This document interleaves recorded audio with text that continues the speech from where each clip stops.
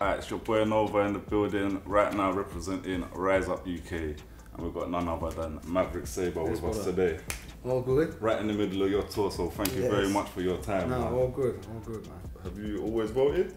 Nah, when I was younger, I had no, I was anti-vote, to be honest. Politics for me was something that I connected politics with social problems, but I never saw a solution in politics. What kind of changed to make you have to decide to kind of learn? I look at the individuals now, rather than politics as a negative entity on its own that I've been disillusioned by. There are people within who do want to change. So as I've gotten older, I've appreciated how the change through politics is manageable and is achievable, rather than when I was younger, I didn't see any change happening because I didn't believe in anyone. What do we say to those young people now, who might feel like the system doesn't really represent them? Well, I think you just said it, the system doesn't represent them. And if a system doesn't represent you and you live within it, the vote is in place for us to change that, bring in people who you feel will represent you.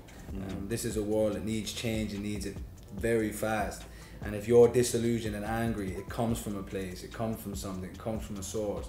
And normally that source is politically and socially driven, and to change that we need to change who's in power. And don't let people who don't want you to be represented have that say.